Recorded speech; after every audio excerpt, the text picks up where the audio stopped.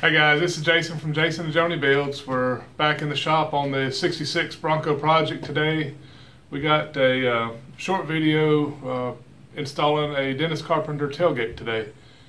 This is just another step in the process of building a Bronco, and I want to show you guys everything, so this is another part of that. So you guys give us a thumbs up and subscribe, and here we go.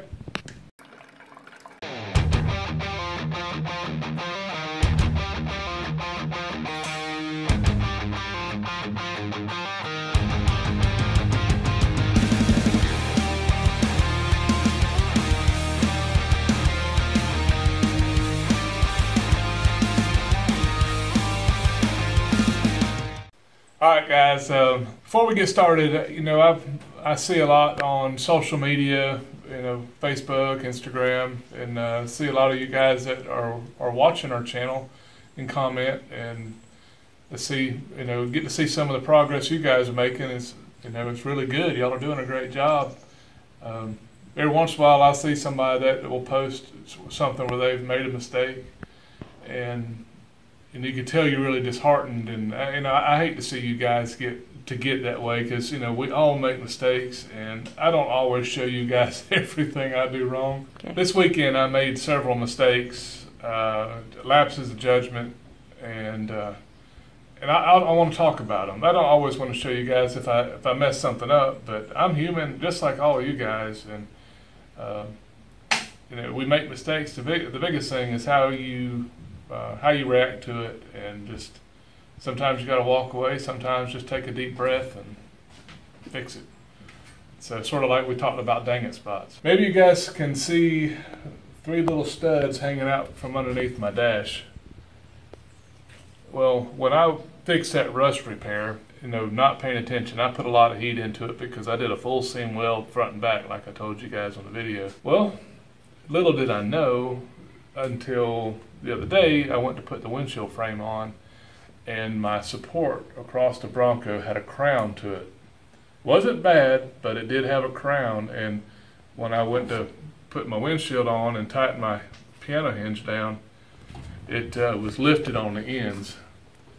So the way I had to fix that was I found just a real heavy piece of angle iron, and I welded those studs underneath, put a couple blocks of wood under here, and I had to tighten it down and sort of draw the center of that of the windshield support, or the dash support, down. I did that. I screwed it up, and it made me sick. But we got it fixed. It's it was a setback, but it's just one of those things. All right, guys. So here's my new Dennis Carpenter tailgate. I had some people give me a hard time about not using the original, because I have an original 66 tailgate, but it's in bad shape, guys. It's got a lot of fiberglass in it. It looks better on camera than it does really in person. So this Bronco is not original, so I'm just not stressing it. Anyways, I went ahead and pulled all the pieces and parts out. We're going to go ahead and get it assembled. So what I have, you have your latch assemblies. You have one slide in the left, one slide in the right. So when I took it apart, I tried to just keep them together. So when I disassembled, I just set it all on here, so I know this latch assembly is going to go on this side. I don't want to talk to any of you like you've never done this before, but I'd hate to not tell somebody and they not understand. Well, when you put your latch in, it's got a wedge. It's got just the striking area, so that way when it hits the striker, it will go past the lock. Anyways, that faces forward. That faces towards the front of the Bronco. So when you put it in, you need to make sure you have that, like the way my tailgate's oriented, that goes down.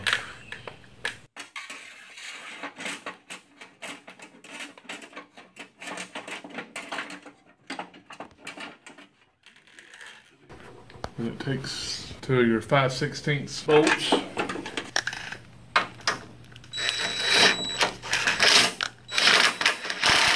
Same thing on this side with the beveled end down.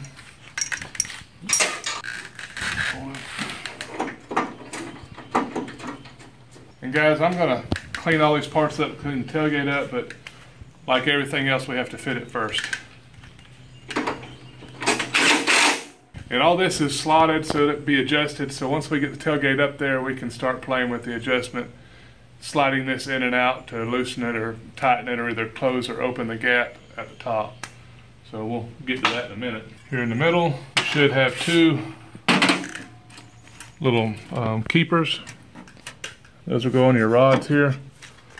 That'll be the next thing. There's no real easy way to show this. Yeah guys, even Joni's giving me a hard time with the way these parts look. Gotta make it fit. Form and function first. We have two 7/16 inch bolts that bolt through the back side, and then you have four Phillips head bolts that come to the front. Alright guys, real quick, I went to put in my screws here up front. On the Dennis Carpenter, they don't come with the pressed in nuts, or either, I guess right here they're expecting you to use the little push-on clips with a, you know, your threaded, I don't know what they're actually called, but anyways, it's a metal clip you push on there, it's a nut on the back. My 66 actually has them made in it, the original tailgate. So we figured that out together. So make sure you have 4 of those for mounting your handle. And there's 1/4 bolt thread, so you can pick those up at the hardware store if you don't already have them. But it's also held by 2 7/16 bolts from the back. So I can put those on and we can hold our handle for the time being, but I'm gonna have to pick up some of those. I don't have any here in the shop today. And again, from underneath, we'll get both of these mounted up.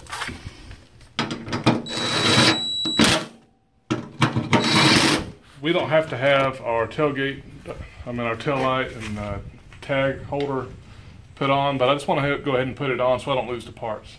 So it keeps everything in one place. So basically it's just how it comes off. You have a couple screws, light. I'm not going to stick the hole, but the light, we'll get a rubber grommet and put it back through the hole in the frame. That's good enough for now. That's not going to go anywhere. And then the spring.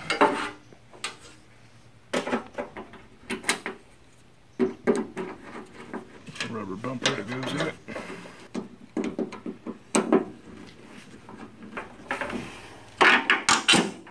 Alright guys, you'll start off with one of these in place, and there again, there's that Caribbean turquoise. So that's pretty cool. Actually, see some of the original color.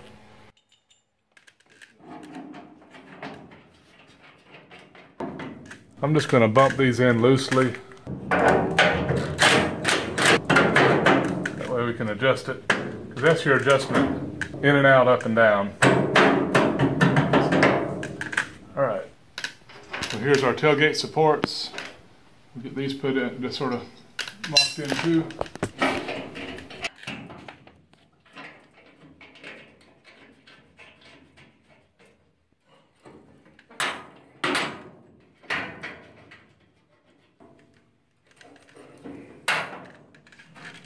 Alright, so here's the fun part, is getting this put in, sliding this in at the same time and getting your hand back behind it and getting a couple bolts lined up and started. So I went ahead and installed these so when I get the tailgate slid on, I can hook one of these up and it'll sort of help hold the tailgate up. Sorry guys, as I was pushing the tailgate over here to the Bronco, this little table's perfect for installing it. It's actually holding it for me. This is one of those easy up tables you get at Walmart or whatever. My dad's got it for me, and it's man, it's quite handy. All right, let me get our lever up out of the way.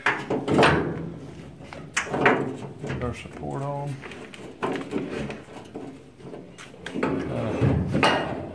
Feed this thing back in here. Boy, what a pain that'd be if this thing was all painted. Try not to scratch up your paint.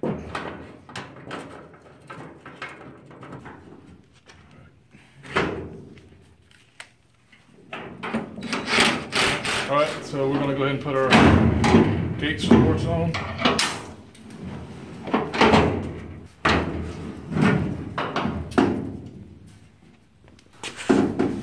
That is pretty close, just right out of the box.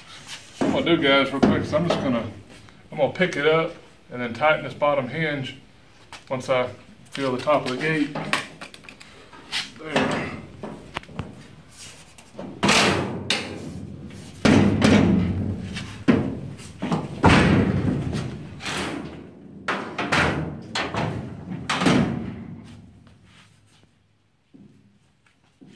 Look at that. Gaps are great. Alright guys, we've got the tailgate, the hinges adjusted, so they're adjusted up so they meet at the top. We've got them pushed in at the bottom. So you just kind of have to play with that a little bit and get the tailgate fitting how you want it to fit, how it should fit. And then it also has these little rubber bumpers that this was not pre-drilled from the factory or from Dennis Carpenter. So what I did is went out there and measured the one, my old one. It's 5 1/8 inches from the center of your bottom hole down, and then 3/4 of an inch from this backing plate back in. But this 3/4 measured from this flat area out, 5 1/8 down on both sides is where you'll mount your little rubber piece here.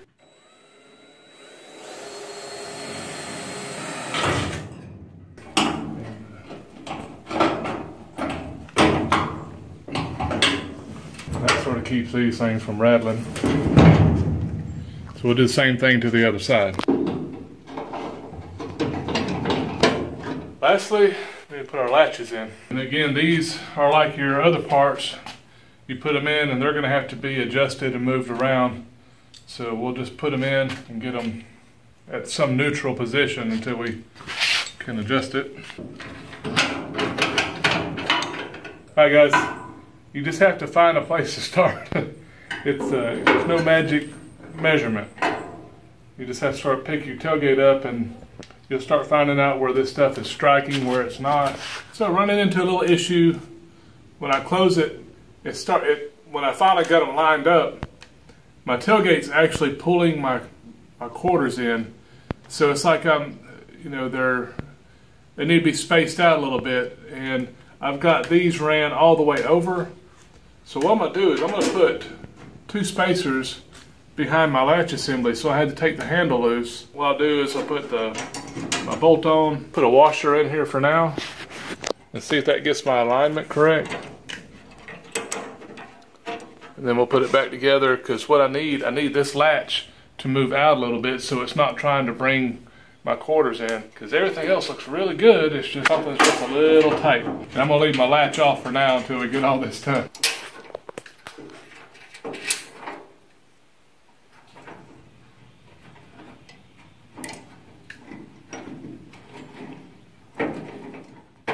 Alright guys, so the final remedy was spacers behind both of my latches, and then I ended up putting 2 spacers behind my upper catches because it was bottoming out and not getting it all the way into my latch.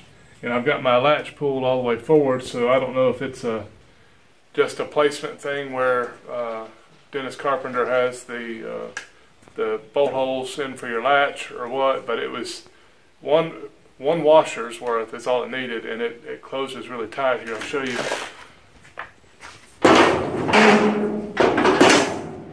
And it's tight as it can be, and you can check out my gap. It's perfect.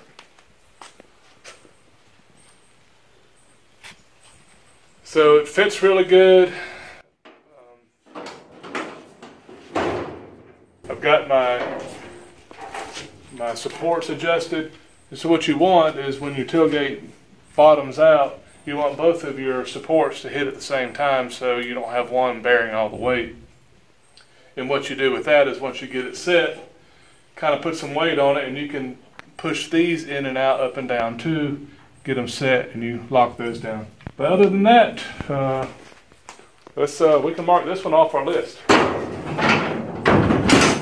Alright guys, I know this probably, a lot of you probably tuned out by now.